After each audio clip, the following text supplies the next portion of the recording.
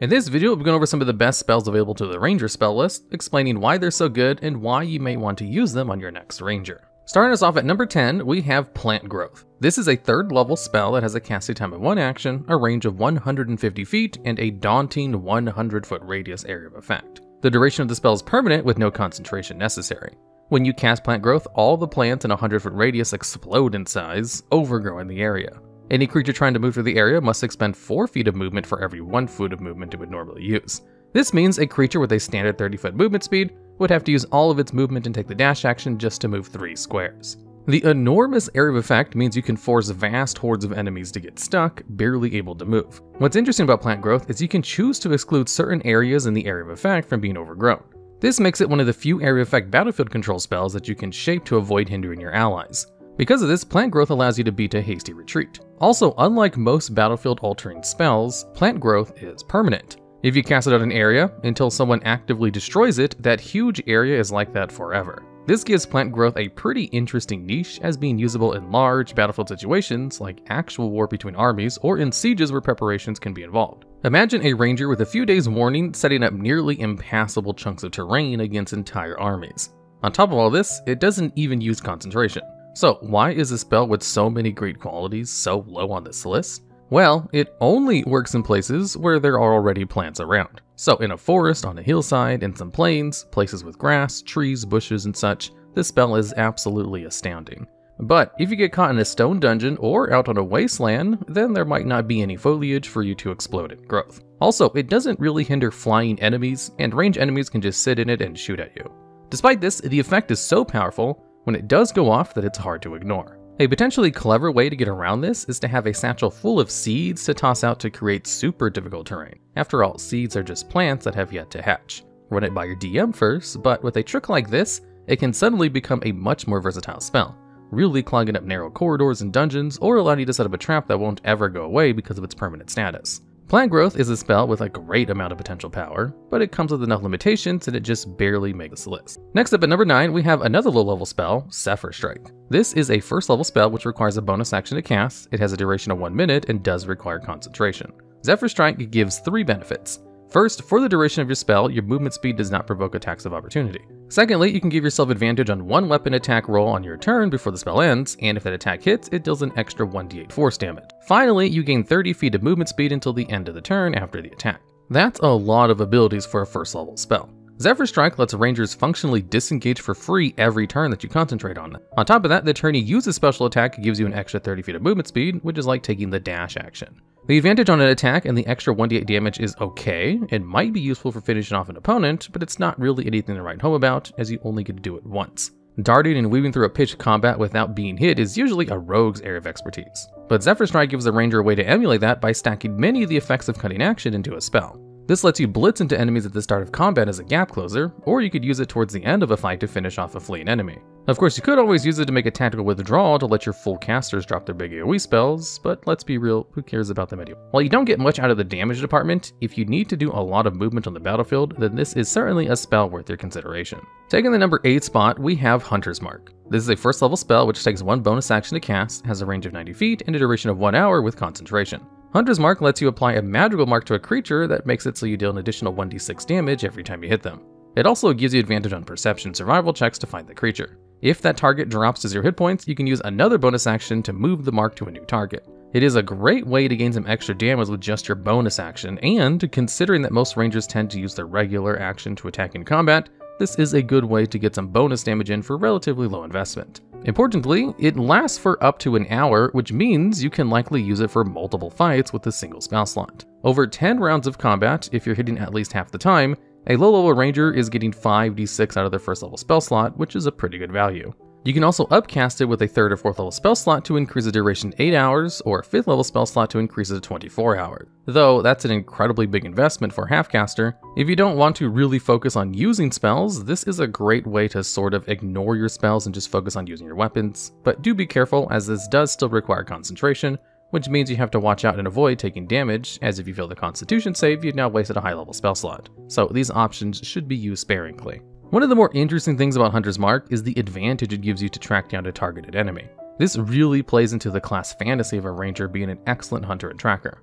One way to utilize this that I don't see many parties utilize is to place this on one of your enemies, then let them escape so you can track them back to their hideout or nest. There are more powerful options to use your concentration on as you gain high levels in Ranger, but this is a staple low-level option, and for that it earns a spot on this list. And at number 7, we have Healing Spirit. This is a 2nd level spell that takes 1 bonus action to cast and has a range of 60 feet. The duration is 1 minute and it does require concentration. It creates an intangible spirit in a 5-foot square you can see, and any creature that moves into the spirit square or starts its turn there is healed for 1d6 hit points.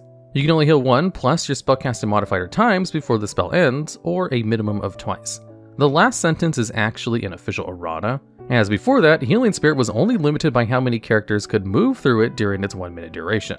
If that was still the case, it'd easily be the number 1 spell on this list and the number 1 healing spell in the game.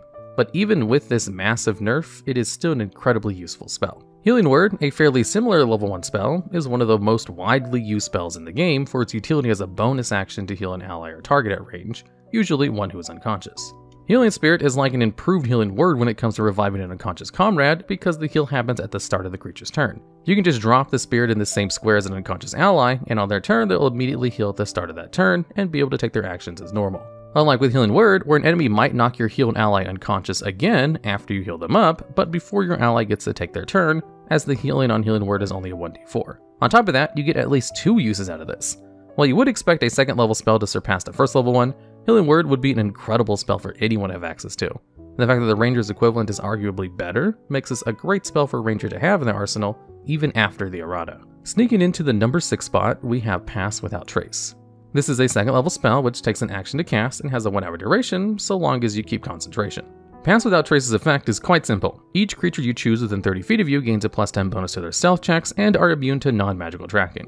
Stealth is a tricky aspect of Dungeons & Dragons. A lot of martial characters are very poor at stealth due to the disadvantage their armor imposes, while the dedicated spellcasters don't have the spare stats to invest in dexterity. This often makes having the group move in stealth together a fool's errand, but Pass Without Trace changes that. Even someone with a +0 to stealth checks and disadvantage from armor is going to have an average of a 15 on their stealth check while under the effects of Pass Without Trace, which can get your typically far too loud party past medium difficulty stealth situations, and having the ability to drag your bumbling teammates along with you in your stealthy excursions can be invaluable. One of the truest adages in Dungeons & Dragons is to never split the party, and thanks to this you will no longer have to. Infiltration is one of the most common situations that require the breaking of the rule, and this can often lead to problems as the party's combat capability is split up, and even past that, the main reason you shouldn't split the party is because it means that only half the party is actually playing the game, while the other half just sits around twiddling their thumbs until the DM shifts back over to their perspectives. But thanks to Pass Without Trace, you no longer have to worry about that, as it lets you keep the entire party together when stealth is the best course of action. This spell has little direct combat value outside of potentially surprising opponents, but keeping your entire party together is incredibly valuable, so it is certainly worth picking up. And at number 5, we have Goodberry. This is a level 1 spell that requires 1 action to cast, and when you cast it, you conjure 10 berries in your hand that have 2 magical properties. The first is that eating one will restore 1 hit point. The second is that a single berry provides nourishment to sustain a creature for a whole day. The berries last for 24 hours before they lose these effects. Goodberry is one of the most handy healing spells in the game, and this is why it has made a number of our list here in the past, so we'll keep this short. You can disperse the Goodberries amongst your party, functionally giving everybody really weak healing potions they can use on unconscious allies to bring them up. You can give them familiars with flight to have those familiars feed them to your allies when they go down. And if you're in a survival type game and for whatever reason your DM hasn't banned this spell, then you can use it to feed yourself and your party. If you are a DM who wants to run a survival game, then one way you could nerf this spell is to make it so that while it does sustain the party, they still get hunger pains from not having food in their bellies. It won't kill them, but it could give them disadvantage on ability checks when they have gone 2 days without food, then 3 days without food to get disadvantage on attack rolls, and 4 days before they now have disadvantage on saving throws.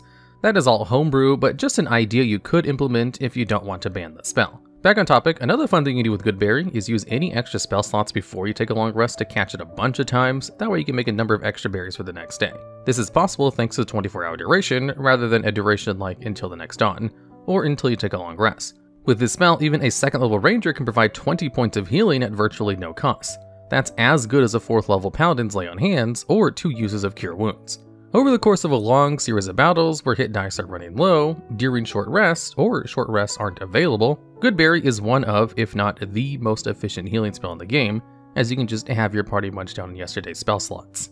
That's a lot of power and a lot of utility for a 1st level spell slot, making Goodberry a nearly guaranteed pick. Taking a break from the low level spells, at number 4 we have Swift Quiver. This is a 5th level spell, and the highest level spell a ranger can cast naturally.